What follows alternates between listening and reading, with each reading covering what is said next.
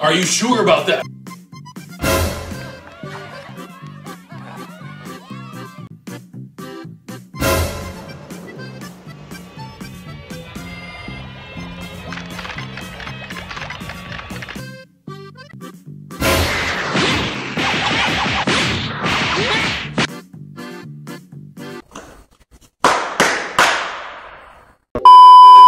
You have probably come to this video because for some reason your Apple ID is disabled.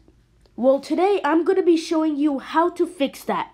Hi, my name is the Epic Clasher, and today I am going to be showing you how to fix a disabled Apple ID without changing the password, without making a new Apple ID, and without all that complicated crap.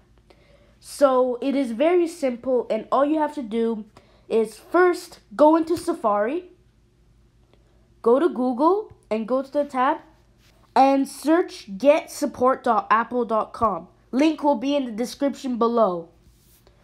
Once you are here, you will get this screen. Scroll down to Apple ID and click that. And it will ask you what is happening with your Apple ID. Click Disabled Apple ID. Once you get here, it gives you some options. One of them is reset your password. Another one is talk to Apple support, schedule a call, or call Apple support later. The one you need to do is talk to Apple support now. So click on that. And right now, it will tell you to put your first name, last name, email address, phone number, and your Apple ID. But that is optional. Now, once you've done that, Apple will call you in 2 minutes or less. And what they're going to do, they're going to ask you for your Apple ID. They don't need your password. And once they've got it, they're going to be asking you to go to this site called appleid.apple.com.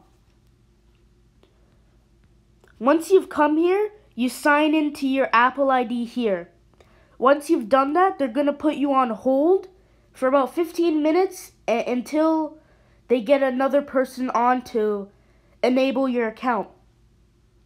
Once you've done that and another person has